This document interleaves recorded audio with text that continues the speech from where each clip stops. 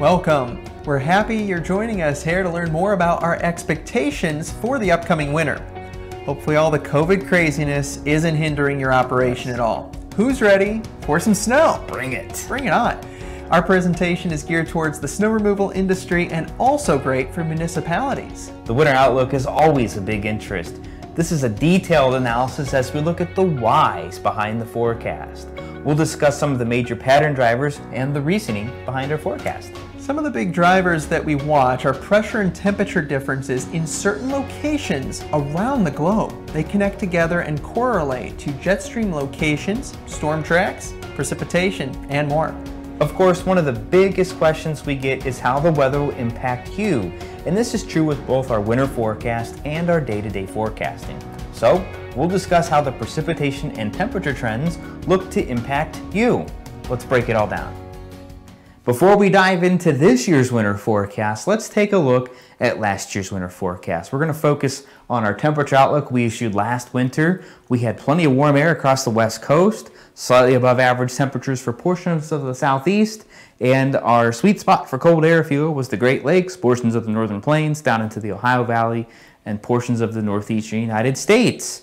And we felt this was a pretty good forecast for a weak El Nino year. Let's see how we did. Oh, not too good, huh? No, pretty much everybody was warm. Where we thought the coldest area would be, well, as luck would have it, that's where some of the warmest temperatures of the winter were. Some places were 3 to 5 degrees above average. So it didn't work out too well. We weren't the only ones. By the middle of the winter, most everybody had thrown out their winter forecast. There was just at that point no hope of any sustained cold air coming in long enough to really change what had already happened. Actually, the only places that had cold air long enough to be even just slightly below average were portions of the Rocky Mountains. Everywhere else was pretty much above average for the winter, especially the eastern half of the United States. So this was a weak El Nino. This year we're looking at a La Nina. And when we look at the determining factor El Nino versus La Nina, we look along the equator in the Pacific Ocean, and we look at the sea surface temperatures there. And what we see this year are blue, plenty of blue. That's cooler than average temperatures. We actually saw this starting to set up back in the spring. It does take a lot of time. Some of our coldest air is actually towards the eastern side of the Pacific Ocean, just off the coast of South America. And some of these temperatures are 2 to 4 degrees below normal. Now, where this cold water sets up does have a factor where we see colder and warmer air set up across portions of the United States and Canada. But this is just one factor out of many. And there are definitely other factors that are going to come into play this winter as well. Now, how strong of a La Nina will we have? That is important as well. All of the major models are hitting at a fairly weak to almost moderate La Nina. Actually, the average is favoring a weak La Nina, floating on the verge of moderate. A couple models here are kind of in the neutral category, but most everything showing at least a weak La Nina, if not a moderate one. Nothing hinting at an El Nino by any means. Now, again, this is just one of the factors. Brian's going to go over some of the other things we look at as we craft our winter forecast for this winter. So it's at least good to know that we have some confidence in the type of ENSO cycle that we're going to be, but that also allows us to have better confidence in different areas of the world with different pressure and temperature patterns across the oceans that influence the atmosphere right over the good USA. So this is what we're confident in as far as the overall jet stream pattern. It's going to ride pretty average compared to a regular winter, but that doesn't mean the temperatures and amounts of rainfall and snow are just going to be near average either. Again, many more factors, but we do expect a pretty active pattern across the Pacific Northwest into the northern plains as well. As these storms dip down and follow the jet stream, they become panhandle hooks or Colorado lows. That typically formats a very active pattern for portions of the Great Lakes. We'll see if that's true. Now, in order to be a good meteorologist with long-range forecasting, you need to be a good climatologist and look back at previous year's data. We're looking for analog years, which we've talked about many times before in these seasonal forecasts. Very important. They're similar type seasons to what we've seen over the last several months, what we're seeing currently, and what we expect to see as we go throughout the next few months. So similar patterns in different areas of the world. The ENSO cycle, La Nina, El Nino, or a neutral. The EPO, which is the Eastern Pacific Oscillation, influencing areas across the Pacific Northwest, all the way up into Alaska. QBO and MGO more in the way of tropical type signals. These are the years that we picked out with a big and heavy influence on the La Nina and active tropical seasons. We've had a lot of tropical storms and hurricanes, 88, 89, 95, 96, so forth and so on look similar. Now, back in the past, around August, when we were looking into winter ideas, we were looking at some years that were much warmer. But because of fall not really having a great track record so far, we've cooled it off a little bit, and it does come off pretty cool when we average these different winter years together. So this is December through February, and that is some pretty chilly weather in areas of the country that already see a decent amount of cold.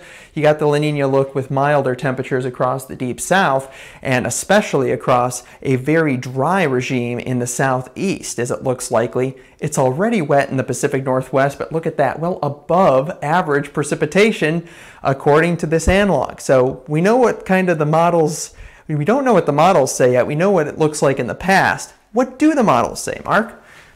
Well, let's take a look at the models, and we're going to see a lot of warmer air in these models. Now, that doesn't mean that's how our forecast is going to shape up. But it's just, again, one of the things we do look at. We'll start with the European model. It has a bit of a warm bias. It's not really done that great this year, unfortunately. But what we see is a fairly warm pattern setting up for much of the United States. This winter, really no cold air anywhere. Actually, the coldest temperatures, if you will be across portions of the West, where we see near average conditions. Again, it has a bit of a warm bias, so this isn't too much of a surprise. Now let's look at the American CFS model, and it's a bit of a different story here.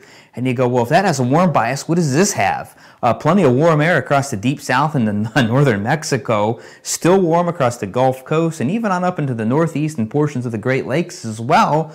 But what's different about this, and probably a little bit more noticeable, is the colder air across the Pacific Northwest. Now, it's not crazy cold. The core of it's more into Canada. But this lines up with that jet stream graphic we showed you a moment ago. This is where we would expect cooler and wetter conditions right here. So that lines up fairly well, especially with the warmer air, which would be south of the jet stream. So this isn't actually too bad by any means. It's a pretty good model to look at this point in time. There's others to look at too. For instance, this model here, and it shows what we might call a blowtorch, if you will, across much of the United States, with just well above average temperatures for a good portion of the country. I mean, look at Hudson Bay, we're maxed out here. That's a lot of big time heat in that area as well. Now, we're not talking, 80s or 90s, but well above average temperatures compared to what we would normally see in the wintertime up there. And it does get quite cold up there, so to see well above average temperatures there is quite something. This is a bit extreme, so it's not necessarily our forecast by any means, but we look at all the models that we can. At the Japanese model, it's a bit more interesting. Doesn't get a lot of respect, but climatologically it does pretty good. Interesting about this is the colder air right here in Western Canada that gets down into the northern portion of the United States. So we're talking about the Dakotas, Montana, and even into Minnesota to some degree. This is quite interesting right here, and that lines up with that jet stream we had too. Notice the warm air, though, across the south and up into the northeastern United States, so that starts making sense. Okay, moving on, we have the Canadian model here, and this is more of a nice, happy medium between the European and the American CFS model, trying to bring everybody together. And it does all right. We have the bulk of the warm air across the central United States, still warm across much of the east, and then we have a little bit of slightly below average temperatures across western Canada. That could get down into portions of the Pacific Northwest as well. Not too far-fetched off from what we were seeing with the other models, but kind of a happy medium, if you will. Now we're going to take all this, we're going to put it together, and Brian is going to show you our winter forecast. That's always what we're looking for, that happy medium, and we are honestly taking a blend of the different models because they've been pretty good over the last few years, and the analogs, and putting that together. And this provides a decent amount of cold air, some very potent cold shots coming in from the Pacific Northwest through the northern plains, even into the Midwest. We're going to have mild weather dominating. Most of the winter will generally be mild, but there will be some big cold air outbreaks coming eastward. Unfortunately, if you like snow, I don't think you're going to see too much across the deep south into the southeast. This looks like a pretty warm pattern with that big ridging dominating across portions of that area. So we're going to have a wintry battle zone. It's not going to be necessarily right where you think, though. It's actually going to be a little bit more into the warm area because we have all this rain, well above average rain for an area that already sees a plentiful amount. And when you factor in the colder temperatures, wait till you see the snow side of things, and then pretty wet across this area too. Does that mean it's going to be mostly in the way of rain? Not necessarily. Yes, there should probably be more rain events than average, less snow events than average, but we think the pattern is ripe for major winter storms to happen across portions of the middle of the country, out across the Great Lakes, maybe Toronto, even into Montreal at times. So you might actually see a lot more snowfall than the last few years, despite warm temperatures again. Now, this is where winter is really ripe, cold and snow coming together, even the lower elevations likely seeing a good bout of winter weather. The coldest temperatures compared to average look like they will be late fall into the first few weeks of winter. There is good confidence on fairly mild weather dominating January and February, which means winter may be more front-loaded than normal. Yeah, it seems that way. As always, there's certain elements like the Arctic Oscillation, NAO, MGO, that have big impacts on the overall pattern. Unfortunately, we just can't forecast those months ahead of time. In areas across the Midwest, Great Lakes, and into the Northeast, it might be generally warm, but with the cold shots and active pattern, we could still have some big snows. They just won't be piling up. Milder temperatures should fill in behind these systems, so melting will follow. Even though the east might be pretty warm again for periods of time, don't be surprised to see some big winter storms. If you want to save time and money, then contact us today. Mention this winter forecast to get 20% off your first month of services with NeoWeather. You'll have peace of mind getting detailed and accurate forecasts for your location and impacts to your operation. Yeah, you'll be happy that you're making better decisions and saving thousands of dollars compared to trusting those automated weather apps. Check out our website and request a free quote today. Thank you very much for watching.